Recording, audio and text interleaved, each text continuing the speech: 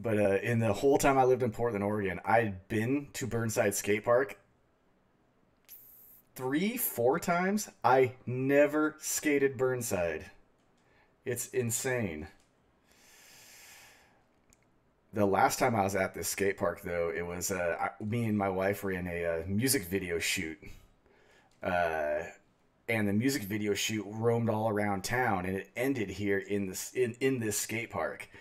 And they kind of did like a last minute concert, and at the skate park or at the concert, the band was, I want to say, chilling on this wall right here, and we were over here in this pool right here, and then there were some young guys trying to get up on this wall, and only one guy could make it up. And he was trying to help people, but he wasn't strong enough. So I ran up right here, got up on top, and was standing up here on top of that wall that I was just sitting on, like helping pull people up on it until we had like a crowd like up on top, like above the whole skate park. But that's like a really tall stinking wall. It was actually pretty hard to get my